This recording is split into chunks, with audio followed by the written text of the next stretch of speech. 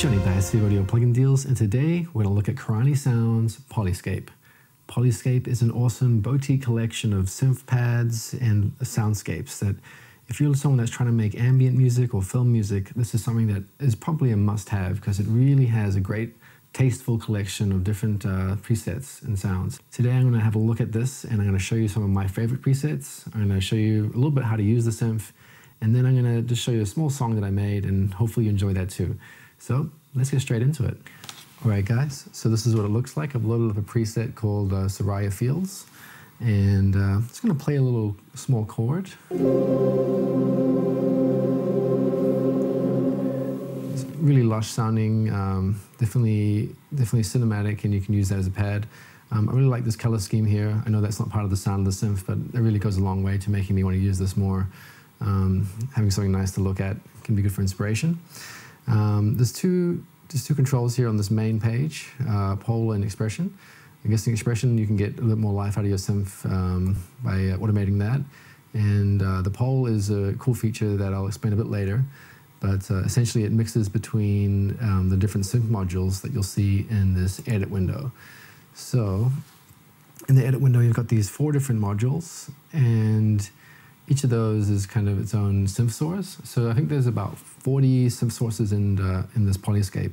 So you can really get really crazy and make some amazing sounds. For the demonstration purpose, I'm just going to turn off a few of these. And all we have left is this piano agent sound. Very cool. And if you wanted to change that, they've got all these different awesome sounds in here. I think we're going to keep it as it is for now. So we've got 3 different options for each module. The first one is kind of the attack and release. So you could take the release way shorter if you wanted to have a kind of cut sound. But because this is kind of a pad library, I think it's intended to have a long release like that. This next one is this prism with this kind of light coming in and out. Has all these preset EQs that are really easy to use. So if you wanted to have a high pass or low pass on your sound, you could do that quite easily. There's the high pass. Low pass is already active. If I turn it off, you can hear that as well. Very cool. And then there's these sends to this beautiful space. So you have to turn these on to hear it, but check this out. That's really lush. I really like it. And then the final one down here is this is maybe the coolest thing, is to have this different pulsing engine where you can cause it to pulse in 1/8 notes or quarter notes. And I can imagine you'd get some really cool ideas if you're automating this, like have it starting out with nothing, and then you can really build tension in your scene or in your dance song. So that's a cool feature to have. And imagine if you have 4 different modules and they're all pulsing in different times, you could get some really cool effects. The next thing is over here in the main, you can actually mix between the two sides of the modules with this pole option. So if I go, this would be this side of it, and then if I go back, it's going to be these piano agents. So pretty cool. Finally, we've got the master, which is pretty straightforward. It's just got a EQ and compression and limiting. So if you wanted to really just finish off your sound, this is where you go. So with that said, I'm just going to play a couple more presets before I show you guys a song that I made using this stuff. So let's check it out. Next up, I have this neutrino preset. This has got to be one of my favorites. It definitely reminds me a bit of the Uncut Gems soundtrack. Check this out.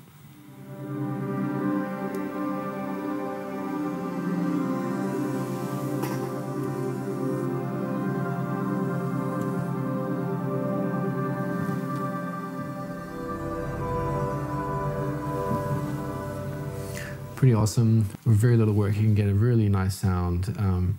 And you can tell that these have been recorded in the greatest quality, using awesome gear, and that the Karanyi team knows what they're doing. Another one I want to show you guys is this analog sun patch. This is nice as well.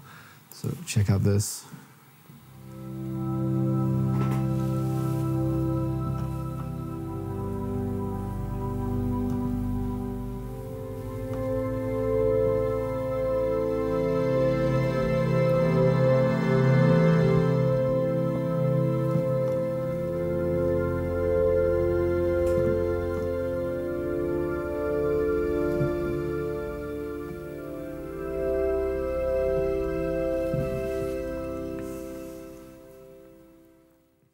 All right, guys, another one I want to show to you is this jump brass pad. I'm guessing it's gotten its name from the Van Halen song Jump, but when I was playing around with this one, it sounded to me a little bit like a Michael Jackson song.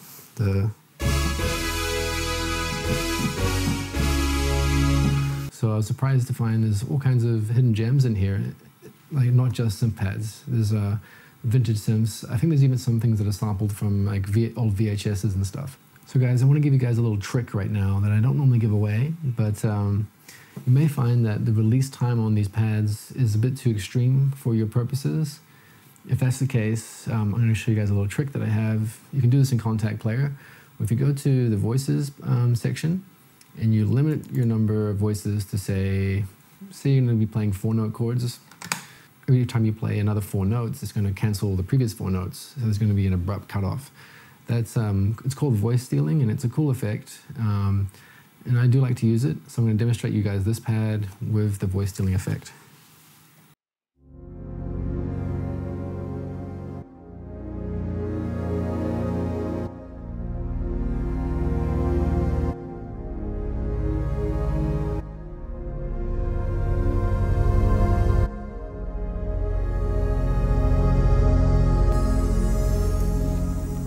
And if you're someone who has rapidly changing harmonies in your song and you don't want to have this kind of muddy thing of the release times cancelling or overlapping on each other, using this voice stealing technique is really great. So definitely try that out, not just on this synth, but on other ones too. So with that said, guys, I want to play you the track that I made, and I'm hoping you like it. It's just using presets. I use a lot of the mod wheel to kind of modulate the sound, but other than that, there's not much going on. I hope you like the sound. I thought it was a cool demonstration of just what's in here.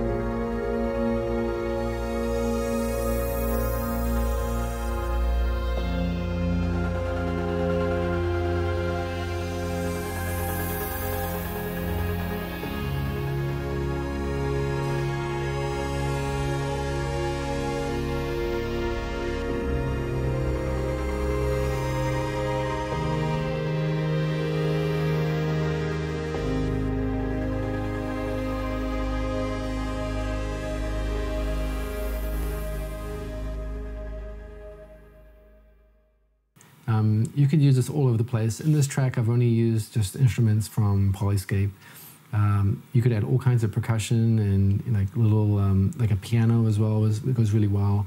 I try to just stay true to the library in this one, but these things work really well with other sounds as well. And I've already put a few of them in my productions. Guys, to close this off, I just want to say it's a strange time out there right now. And you know, one of the silver linings, if there are any, from what's going on is that we can spend some bit more time in isolation working on music. So I really hope that you guys are doing good. And if you get a chance to get a hold of this library, this might be a cool one to spend some time with while you're, you know, spending some time in isolation. So I'm hoping these videos will keep coming to you and we can keep learning together. And I'll see you next time.